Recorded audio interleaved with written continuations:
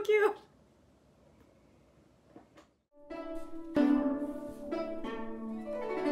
At first, Xianxia had planned to show off his culinary skills. However, after tonight, his confidence plunged by 1,000,000-fold.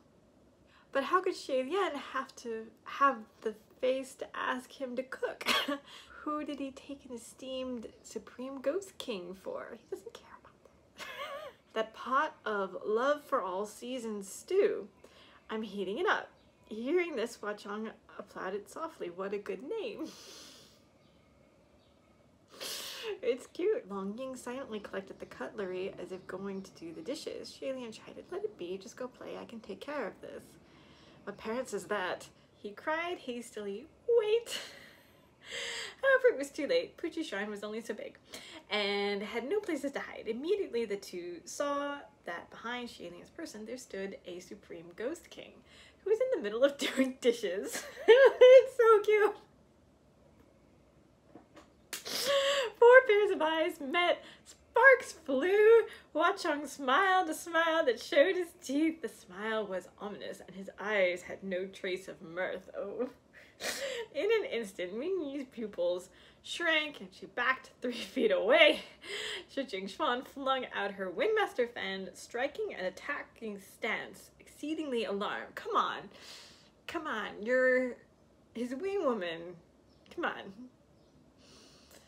Crimson rain seeking flower. Calm down. The next words that came out of Mo Xiong's mouth were even colder, his expression icy. Leave, he warned. I don't care what important business you have. Do not come anywhere near here again. Jeez.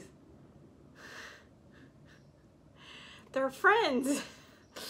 You have to get along. Next to them, Xianxia was growing nervous. Lord Master, what should we do? Didn't you guys just meet recently? How come you're together again so fast? Come on, you get it. Xianxia was vibrating with excitement.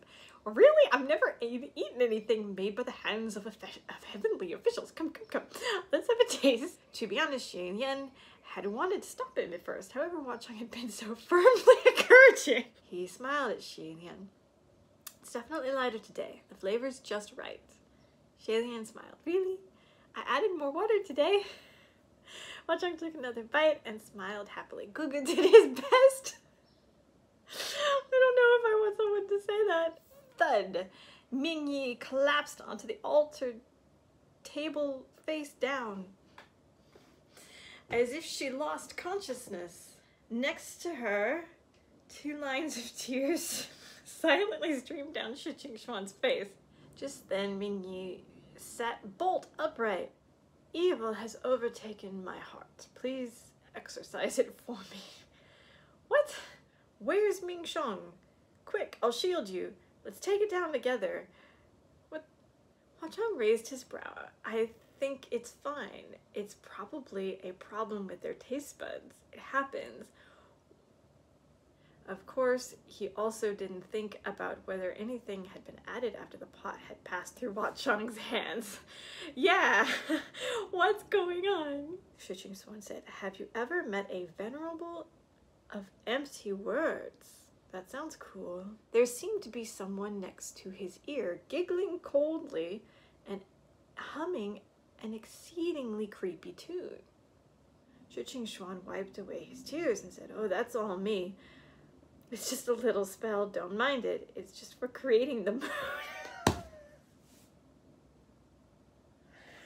Oh, Xianxia. Thanks for watching. Remember to like and subscribe if you liked the video, and I'll see you in the next video, beautiful nerds.